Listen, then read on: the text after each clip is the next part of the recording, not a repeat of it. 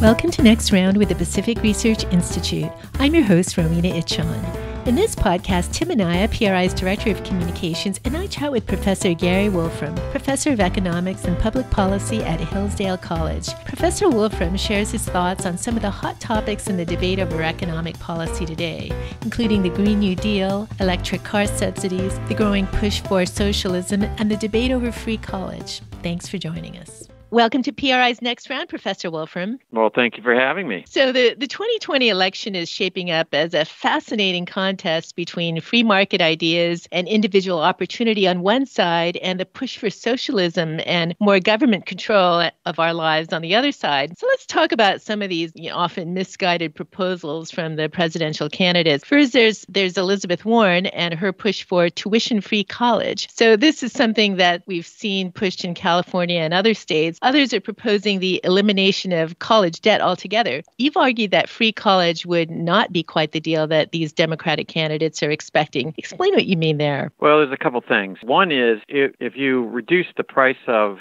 college education, what's going to happen is the more people are going to want it, right? If the price goes down, people will move into it. But the problem is you're going to be misallocating resources in the sense that people will end up going to college that would be better off doing something else. In particular, there's a shortage of construction workers. The Associated Builders and Contractors, 80% of them have said they have a shortage of labor. There's a shortage of 50,000 truck drivers. So we would be pushing people in there, encouraging people to come into college that their time would be better spent doing something else. And we find that only about a third of all the people that go into colleges that have open enrollment end up graduating within 6 years. So what they're more likely to do is be doing a misallocation of their time. They would be better off doing something where they'd be more productive. And they find this out after 2 or 3 years. Actually, Jim Buchanan talked about this decades ago in a book that when you lower the price of college education below what the true marginal cost is, you get a misallocation. More people going to college than the marginal benefit of going to college would entail.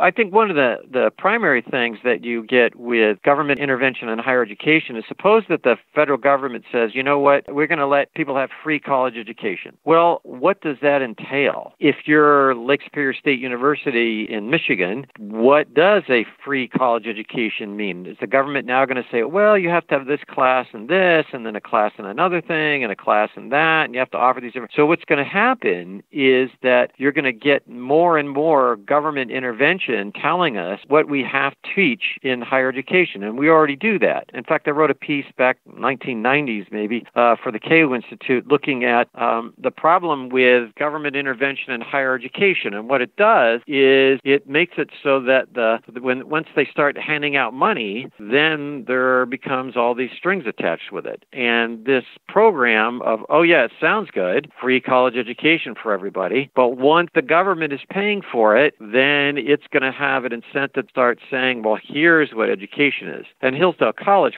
it not only doesn't take any government money, but its students don't take government money because it wants to maintain the independence of its higher education. And this is what, we're going to teach about the Constitution and the other things that we feel that the students ought to learn. Whereas once you have this system of free college education, then you're just asking for the government to tell us, here's what higher education means. I would agree with you there. A lot of community college students have to take, for example, calculus. Well, some just cannot pass calculus. And they're at a community college for a reason. Maybe they're getting a vocational nursing license and so on and so forth. And what ends up happening is they don't graduate because they don't have the ability to pass some of these core courses that they might not actually ever really need. The government may be telling you, here's what you have to teach in your politics class, or here's you have to have a course in diversity, or you have to have whatever happens to be the flavor of the day. What's going to be happening is the Department of Education will be telling the colleges and universities, here's what you have to teach.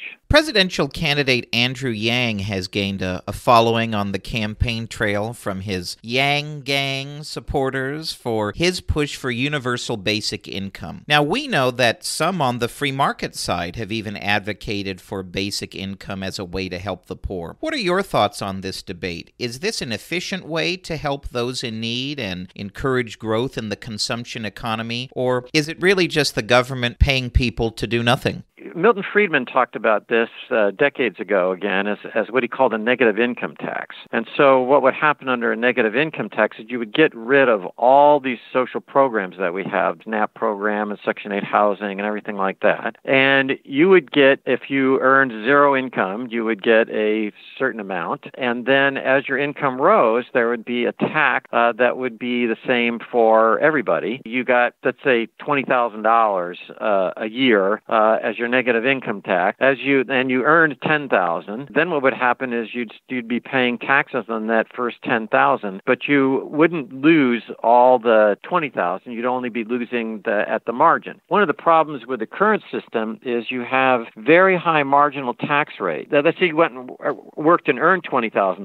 Well, what would happen? Well, you might lose your Section 8 housing, you'd lose your SNAP program, you'd lose your Medicaid. So you could easily end up having less income than if you hadn't worked. So the negative income tax is a plausible way of dealing with this. It doesn't tax your earnings at more than 100%, which can happen the way we have our current system. But you would get rid of all the other programs. I mean, that would be the key, that you wouldn't have Medicaid, Section 8 housing, all this other stuff. You just say, okay, here's how much you get if your income's zero, and that gets taxed away as you earn income. And that, I think, would be have a much better effect on people's work behavior than the current system that we have. Socialism has been growing in popularity in recent years, especially among college students and millennials. So there's been considerable discussion on the free market side about how best to impart to young people the dangers of socialism. You talk to students every day about free market economics. At Hillsdale, of course, a friendlier environment. What are your thoughts on how to change the hearts and minds of young people about socialism? And why do you think there is this growing popularity on socialist ideas in the first place? Well, I think a couple of things. One is the popularity of socialism is there because students have not really been taught how markets work. How is it that iPhone that they're using to call their friend or to look on Facebook, how did that get there? That got there through the market process. And so we need to start explaining, here's how markets work. For example, I tell my students, look, 9 million people woke up in New York City today and there was exactly the right amount of Starbucks coffee and there was exactly the right amount of bagels and exactly the right amount of peanuts, and it happened the day before and it's going to happen next month, and it's happened all over the country. That is, there's no central planner in charge, and yet we should wake up every day and say, oh my gosh, this is just incredible that there's always the right amount of stuff at every retail outlet in America at every moment in time. And the reason is because the price system works, so that if there were too much Starbucks coffee, what would happen? Well, then the price of Starbucks coffee would fall, people would buy more Starbucks coffee, and Starbucks would make less coffee, and we'd get to the point where the demand and supply were equal. If a central planner tried to do that, imagine if what we did is we just even turned over toilet paper to the Secretary of Toilet Paper and asked them to have the right amount of toilet paper at every retail outlet in America at every moment in time. Well, your intuition is, gee, that can't possibly work. But students haven't been taught to think through or analyze how that sort of the magic of the market system work. And they have no background really on socialism. They don't really know what socialism is.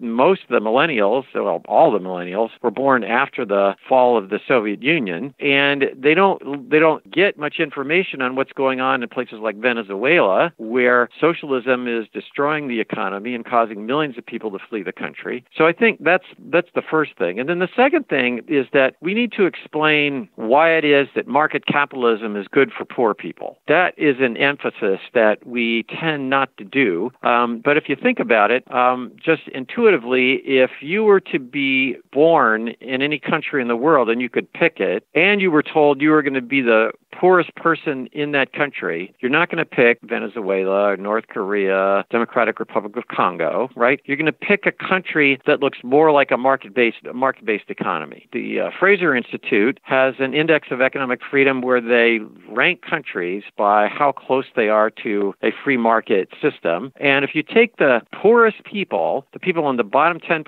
of the income distribution, if you're in the countries that are in the top 25% of economic freedom, you're 11 times wealthier than if you were in the bottom 25% of economic freedom. So if we really just sort of think through, we'll be able to, again, observe that, or one important thing about market capitalism is that it is the system that creates the greatest wealth for the poor. And we shouldn't be focusing on inequality. What do I care how rich Bill Gates is? We should be, what Mises called the politics of envy. We should be focused on how wealthy are the poor. And in countries where we have market capitalism, the poor are very wealthy compared to places that have a truly socialist system. Trade policy is another big issue on the presidential campaign trail. We've seen in recent months the stock market show increasing volatility as President Trump has engaged in a trade war with China. And meanwhile, we're seeing that Congress has yet to ratify this new USMCA trade deal with Canada and Mexico. Some economists have argued that the president's actions on tariffs are actually accelerating our natural push toward an economic downturn. So what are your thoughts on the president's trade policies? And we're going to ask you to use your crystal ball. How do you think this ongoing trade dispute with China is going to ultimately be resolved? Well, there's a couple things.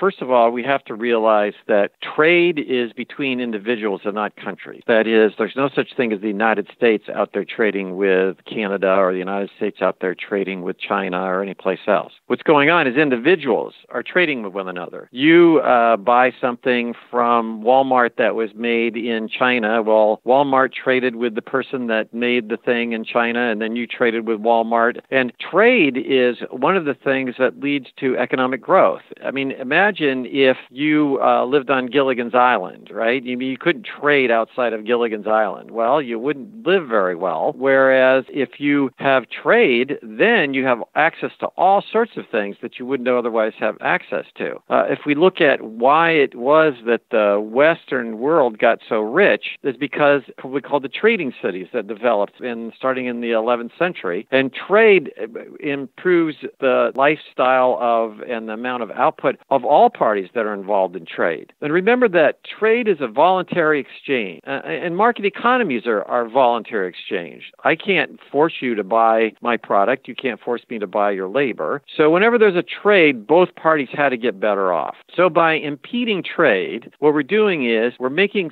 so that both parties can't come to an agreement that would make themselves both better off. We also reduce the incentives for you to be innovative. If you can if you take on the risk of innovation, but you're not able to sell your product or your service to other people because there's a government barrier to that, then you'll have less incentive to be innovative. So trade acts as a downgrade of our economy. It makes us less wealthy and less productive. So trade barriers, in particular tariffs, is one of the trade barriers that's been used recently. What does that do? That's going to make it so that we're all less wealthy. Now, if we think through why we want to have trade, we might want to have trade just based on individual liberty. As I said before, trade is between individuals, not governments. So why should the government tell me I shouldn't be able to trade with somebody else? Where there's also a lot of confusion as if a trade deficit is a bad thing. A trade deficit is actually a good thing, because suppose that people want to invest in the United States. Germans want to build a factory in the United States. Well, how are the Germans going to get the dollars that they're going to use to buy the factory or to hire the workers in the United States? The only way that they can get those dollars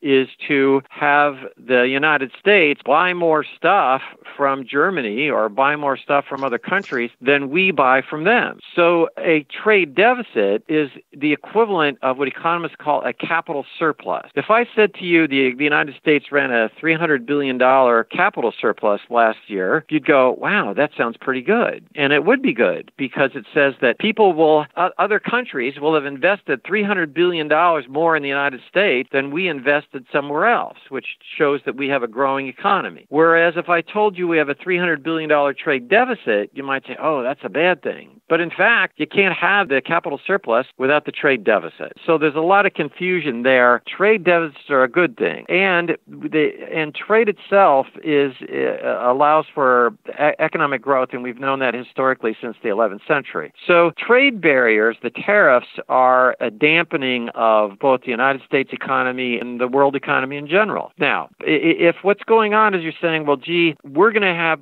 tariffs on Chinese goods, and remember that if I put a tariff on Chinese goods, it's Americans that pay for that, right? Because it's a tax on people buying the Chinese goods. If I put a tax on that in order to downgrade the Chinese economy in the hopes that they will respect intellectual property rights, well, that's now a strategy. That's saying, okay, we think that the cost being imposed on our economy is going to be more than offset by the Chinese deciding that they're now going to respect intellectual property rights because the cost to their economy is sufficiently great from the tariffs that we place on them. Now, whether that is a good strategy or not is beyond my pay grade. Someone would have to say, gee, I think that the Chinese are going to succumb to this, and I think that they are going to respect intellectual property rights, and that's going to be better for everybody. Or that we'd be best off if we eliminated all tariffs, and I think President Trump said that at the G7 meeting a while ago. Yeah, I mean, that would be good. And Congress itself needs to act and pass the new trade agreement between Mexico, Canada, and the United States, because that will allow goods and services and inputs to move across borders and will make us all more productive. Another economic issue looming on the horizon is a national debt. And unfortunately, none of the presidential candidates, including President Trump, are talking about fiscal responsibility and spending restraint. To the contrary, most of the Democratic candidates are embracing expensive proposals like the Green New Deal or Medicare for all that would entail much higher taxes. What are your thoughts on politicians in both parties essentially ignoring their responsibility on spending and the debt, which, if goes uncontrolled, could be catastrophic for this country's long-term prosperity? Yes, well, there's a couple things about the national debt. One is that, as Jim Buchanan and Dick Wagner pointed out in the 1970s, is that if you ignore the effects of debt, you think that it's okay to just go ahead and run deficits. What will that do? It will appear as if government services are less expensive than they really are. And so we will vote for people who are going to expand the government because we don't have to raise the taxes to do that. And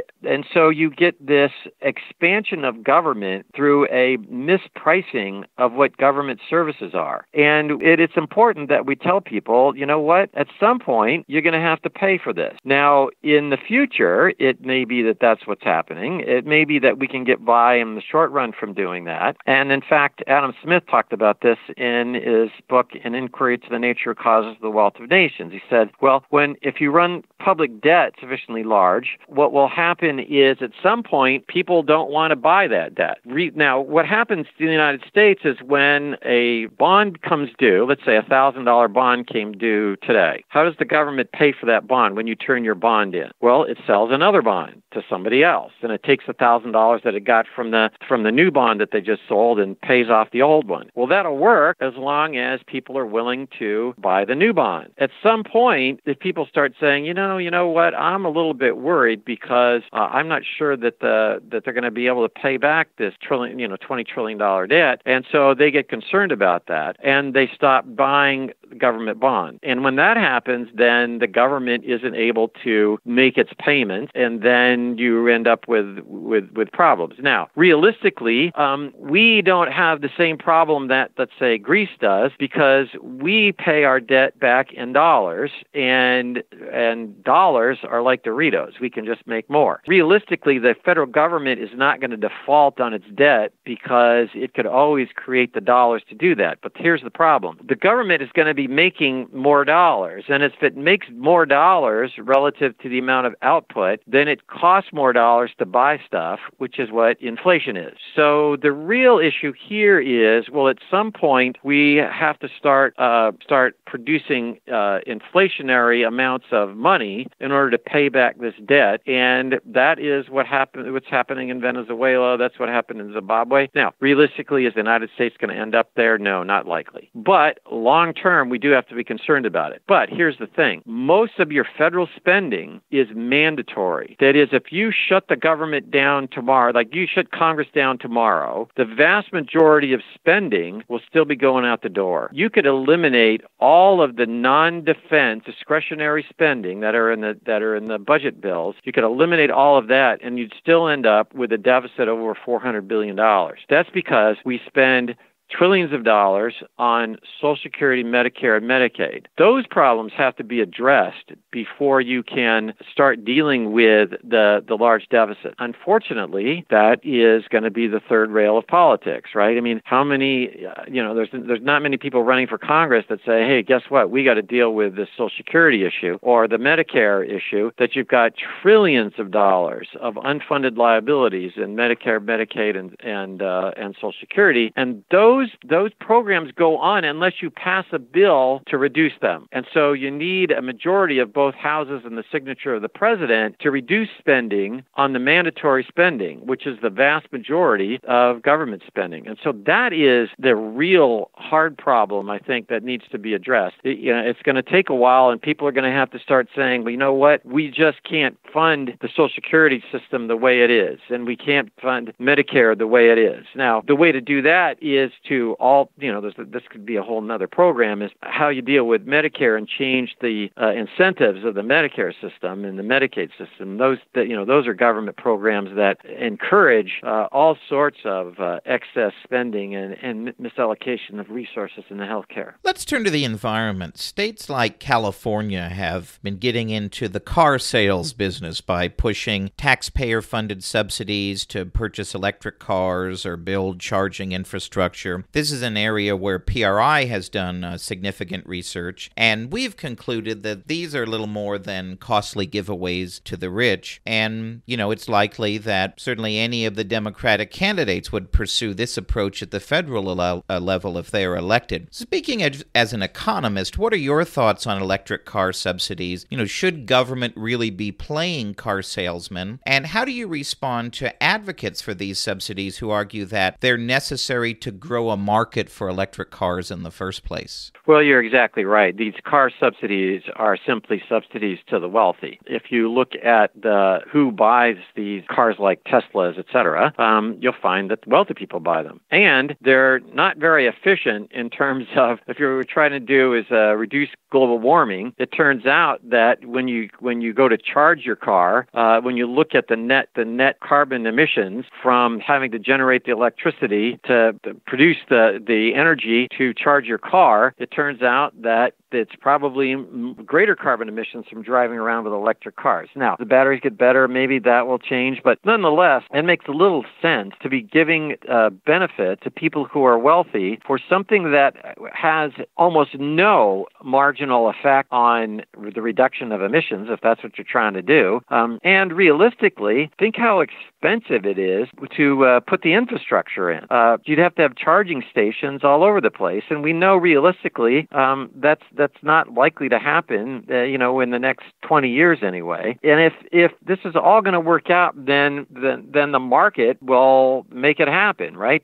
Somebody will invent, a new battery that lasts for 2,000 miles or something like that. I mean, that's what will happen if we allow the market to work. And so again, by doing this, we're misallocating resources. We're getting people buying cars where the marginal cost of that car is less than the marginal benefit. So we're wasting resources, and who's gaining from this? Who gains from this are the stockholders of Tesla or the owners of Tesla, and who's paying for it are the average person. Professor Wolfram, recently the Business Roundtable announced that it had redefined the purpose of a corporation to include, quote, improving our society. PRI Sally Pipes has written about this, and it's ludicrous. She cited Milton Friedman's vision of the, quote, one and only social responsibility of business is to use its resources and engage in activities designed to increase its profits as long as it stays within the rules of the game. How do you explain this trend among large corporations? What's at play here? Well, I mean, Milton Friedman is right. That is,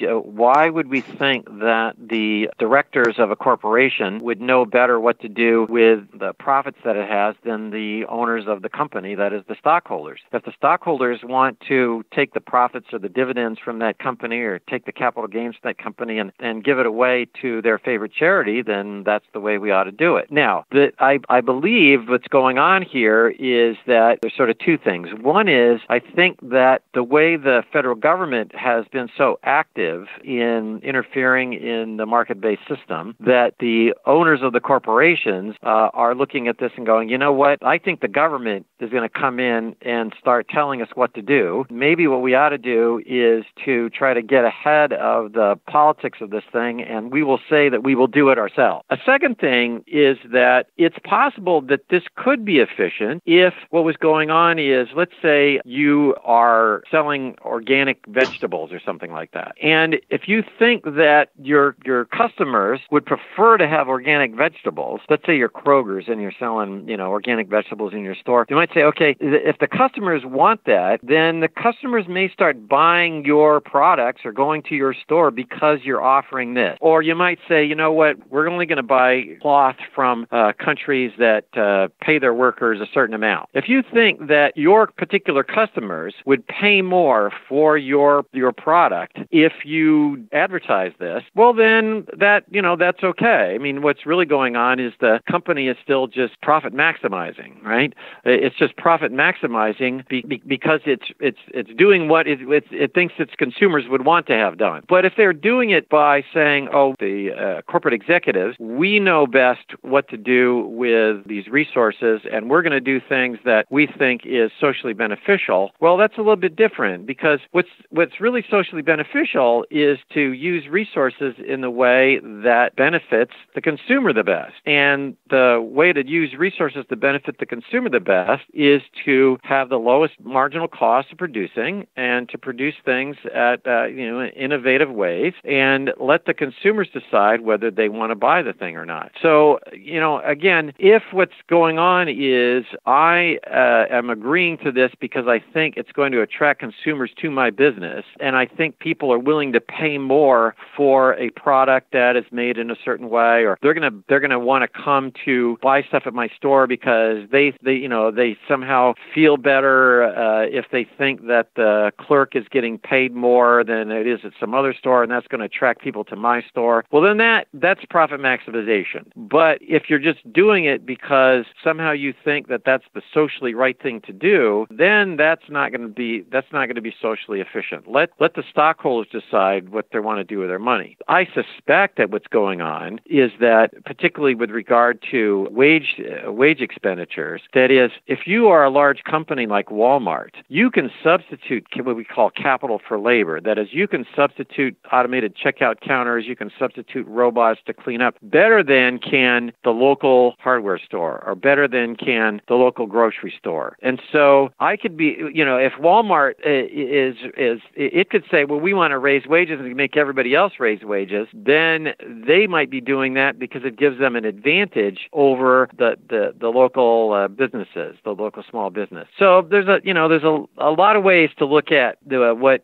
people are saying. That people may be telling you one thing, but they really are meaning something else. Not that would ever happen, but I would be careful, very careful about companies wanting to say we know what's best for society as a whole. But us, the directors of the company, and so we're gonna divert some of the profits to those things. As we close, another trend in the business world is this push for more investment in environmental, social, and governance investing. It's more commonly known as ESG. And PRI's Wayne Weingarten has done a lot of analysis in this area, and he makes the case that these funds may be appropriate for individual investors, but they've significantly underperformed traditional investments and should be avoided by public pension funds. So what are your thoughts on this growing push for ESG and public pension funds that are making investment investment decisions based on politics rather than their fiduciary responsibility to both taxpayers and retirees. Well, actually, I also wrote a piece on this.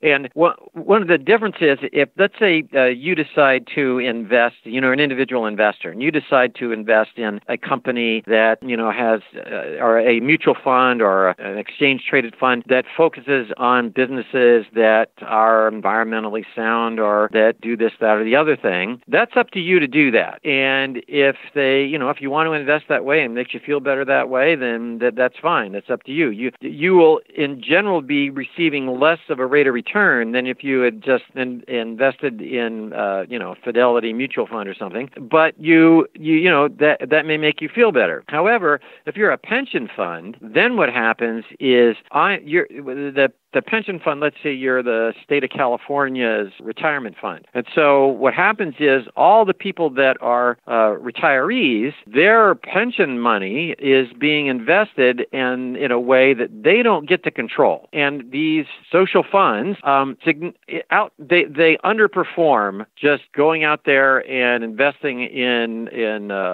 indices or investing in stocks based on what we think the best rate of return is. And there's only two large companies that advise the pension funds on what to invest in, and they move towards these socially preferred funds. Again, it's a difference between if you as the individual investor choose to invest in these funds that are looking at social values, and you're willing to accept a lower rate of return in order to do that, that's fine. But if I am let's say I'm a state of California retiree, I don't want necessarily my pension fund invested that way. I want a pension fund that's going to maximize the amount of return so that I can get as large a pension as possible. And then if I want to, on my own, take my money and go out and give it away to people, or I want to invest my own money in, whatever program I want to, then I should be able to do that. Well, Professor, as we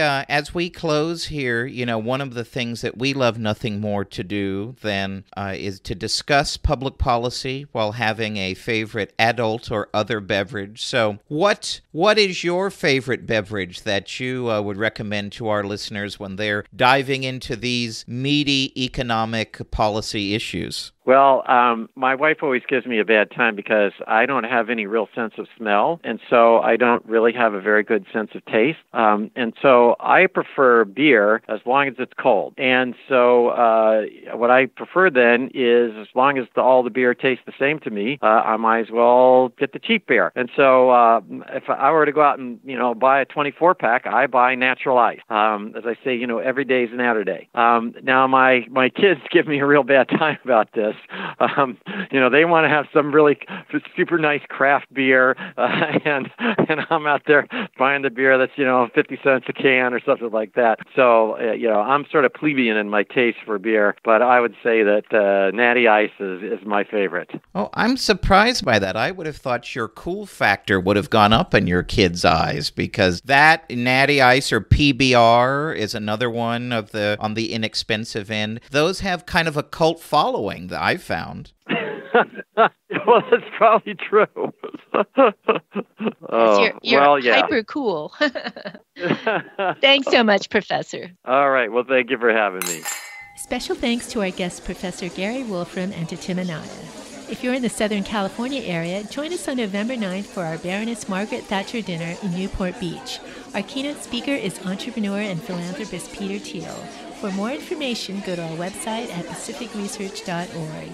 If you like this episode, please tell your friends and subscribe to PRI's podcast at iTunes, Google Play, Stitcher, or TuneIn. And please do us a favor and give us 5 stars. You can also listen to our podcast on PRI's YouTube page, youtube.com/Pacific Research 1. That's the number 1. Thanks for listening. I'm Rowena Itchon. We hope you'll come back again for Next Round with PRI.